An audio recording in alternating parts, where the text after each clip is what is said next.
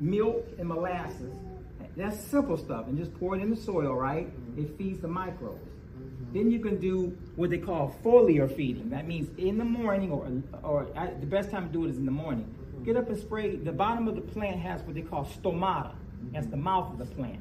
You spray that, and then it creates these sugars, or what you call exudates, and they send it down into the roots, right? Your plants grow, and you grow because of those microbes. If that relationship is set, the plant will say, look, I need extra sugar, I need extra this because I think the bugs are around here, right?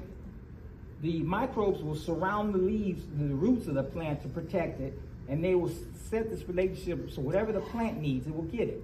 You'll have nutrient-dense food, your food won't be eaten up anymore.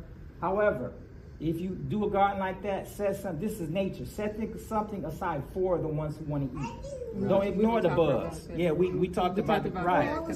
Set something aside for the deer. Don't think, oh, I ain't got to. No, there must be a balance. You have to set something aside for them.